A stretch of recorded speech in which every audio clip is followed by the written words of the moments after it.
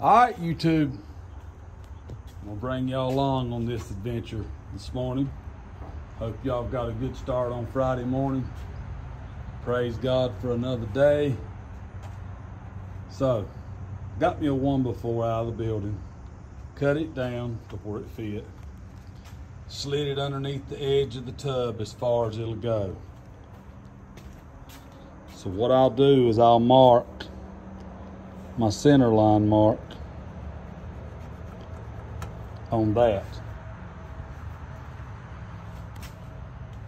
Then I'll take it out and I'll lay this on it and get it marked out and cut it out with a jigsaw.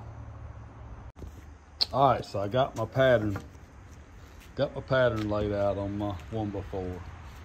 Check out this old antique Black & Decker. Now, this is a body shop. Not really a body shop like your average. I don't do insurance work. Really shouldn't have called it a body shop, but it is what it is. This is a restoration shop. Trump may have the title that says Make America Great Again, but the restoration shops, they carry the title of making cars great again. So this is an antique that I have had for years. It's even got a cord. Nowadays you see the fancy cordless ones. But anyway, let's get started on this. All right, section is out. This little baby right here got cruise control. Run it wide open and let it beg. That thing hadn't been run in years.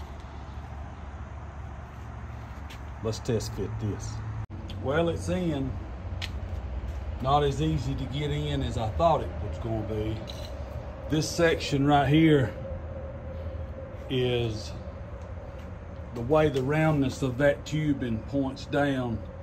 That sharp edge needs to be rolled up just a little bit to give me a little bit more room to sandwich between the roll and the bottom of the tub.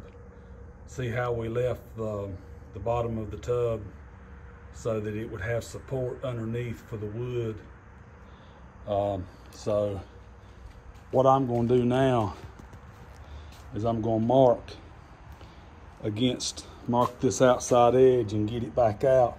That'll tell me, number one, how deep this wood goes in, and it'll tell me, it'll show me how much it has scraped the wood. How much do I need to open it up to get it to where it fits freely?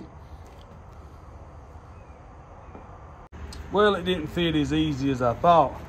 As you can see, I had to slope the angle of it to fit the extra width on the bottom of that wheel tub because it goes down at an angle. There you have it, finished product. Now I just need to get this to him, or let him come and get it, and he can cut it out of the real wood. All right, there you have it. Man, if that was cut out of the real wood, that would look some kind of snazzy under there.